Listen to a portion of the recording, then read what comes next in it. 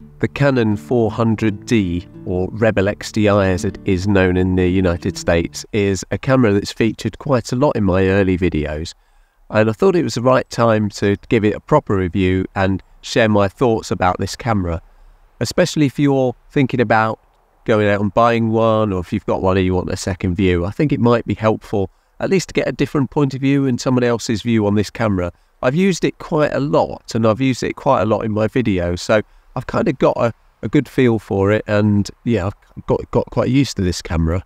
The camera was released in 2006, in fact it was November 2006, so it's almost 17 years old. If I'm honest, I like this camera. I like using this camera. It's got some things that I prefer it not to do, but generally I actually like this camera. I think it's a really nice camera. I think it's really well made, and it just oozes quality. And like most Canon cameras, or all Canon cameras, it's really well built. In fact, I'm not a brand snob, and I would say that if you're looking to buy a Canon, a Nikon, a Fujifilm, Sony, dare I say Olympus, Lumix, Pentax, Ricoh, or any of the main camera brands, if you're looking to buy one, you're going to get a good camera. And I say that because these camera manufacturers have been making cameras for many, many years, and over those years they've perfected and improved them cameras so much that they really do make good quality cameras. And the difference between the camera brands is so small, it doesn't make a lot of difference. So if you have got one of those brands, if you're thinking about buying one, you're unsure, I would say just got to do it. You won't go wrong. No brands are bad. The camera was an entry-level camera in its day, and I think that's exactly what it still is. And if you're the type of person that's using your phone for photography, and you're doing really well and enjoying the process and getting lots and lots of positive feedback from Instagram, and you're thinking about maybe moving up and using the real camera, my view is you could go and buy one of these cameras. When this was launched, it cost about $800 or £600, but today you should be able to pick up one of these for less than £100. In fact, MPB have got these at 50 or less without a lens. So with a lens, you're talking about just over £50 or dollars, and you'll get yourself a good camera. And it'd be a great camera for you to learn the ropes of photography, the general things like shutter speed, aperture and ISO, and all the basic stuff. This would be ideal for you to learn how to use a camera. This camera is a 10.1 megapixel. The actual sensor inside is 11 megapixels, but by the time they've cropped in the sensor for the lens, it comes out at 10.1, which personally I think is really good.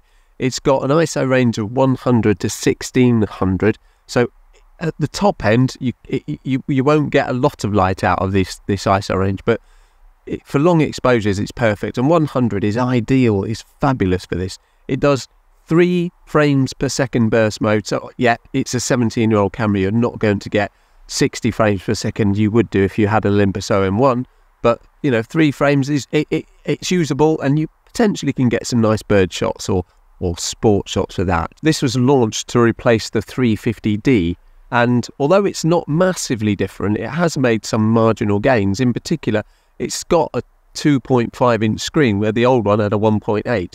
And this is a really nice screen. It shows you all of the settings you've got set at that time, which is fantastic. What it also benefits from is having a dust filter, so it'll shake the dust off and do all sorts of dust filtery stuff. And it's also got some inbuilt programming that also removes dust spots for you if you've got them on there.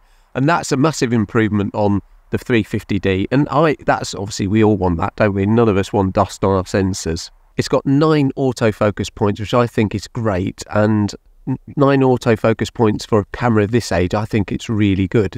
And its battery life is fine. It lasts for about 250 shots. The screen on the back, you can switch that off and leave it off, because that takes about 10% of battery life. It provides everything you would want from an entry-level camera. It allows you to do all the usual things. It's also got lots and lots of modes: portrait, sport, landscape, etc. It's got manual mode, aperture priority, shutter priority, and program mode as well. So it's got everything that you really want from a camera.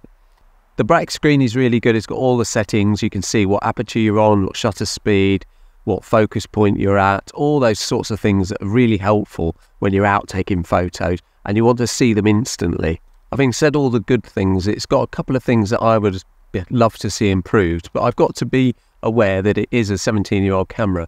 So one of the things that I sort of take for granted, and obviously probably wasn't even invented 17 years ago, is having a movable back screen, at least a flippy out screen, or at least one that you can move up and down. That would be really good. I suppose that's far too much to ask, and I'm really comparing this camera with a modern day camera, a modern day mirrorless. That's not what it is, and that's not what it's supposed to be.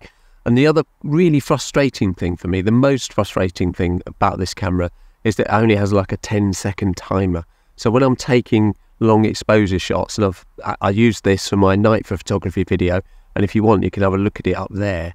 So when I was taking night video shots, I had to wait 10 seconds for every shot to take, whereas modern cameras have like a 2-second timer. So yeah, that's really it. That's all that needs to improve on this camera. It takes really nice pictures and the colours are great. So if you own one of these cameras, I'm telling you, you've got a really nice camera that's perfect. You don't need another camera in truth, unless you want to up your photography game and do all sorts of different functions. You don't really need another camera. The dials on the back are easy to get to. If you want to change some things really quickly and simply, you can. You can change things like ISO, white balance, whether you want single, multi-shot, all those sorts of things are all really close to your fingertips. But however, to change things like shutter speed and aperture, you either have to press one button or two simultaneously, which it's slightly annoying, especially on modern cameras where you have all these lovely dials on the top and you can quickly, easily switch between different settings within seconds or milliseconds.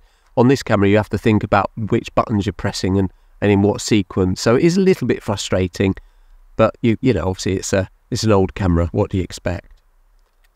What I plan to do now is walk around this park where I am now in the centre of Lincoln City, which is called Licorice Park, and try to find some shots using this camera, and I'll show you what the shots come out like, and you can have a look at the quality of this camera. Of course, it does also come with a 1855 kit lens, which I have used in my previous videos, and I think this is a really nice lens, considering it's a 1855 kit lens. I think you can't go wrong with this. I think this is a great little lens. It's super. So I'll have a look round and I'll take some shots, and I'll show you what those shots are at the end.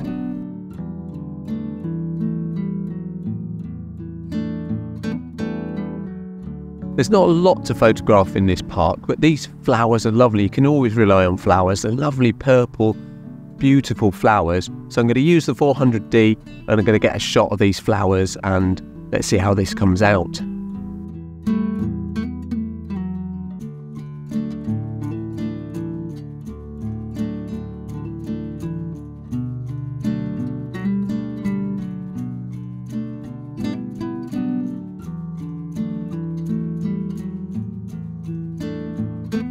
These well-worn steps are great, and I'm going to try and take a picture of that bin that's somewhere around there with these steps as a leading line towards it. I really like the colour, the look of that little bin, so I'm going to give that a go.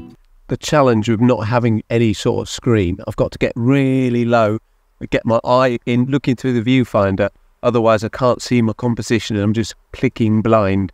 So I've got to get really low to get this picture of the bin, and that's a blind shot, so I'll have to get right down and try to get one looking through the viewfinder. And behind me, here's some brambles, and I hope you recognise my excitement when I see these brambles, because you may well or may not have seen the video I posted in the North York Moors collecting brambles, so I've got to take a shot of these now. Brilliant, and I'll put that up now so you can have a look at these brambles immediately.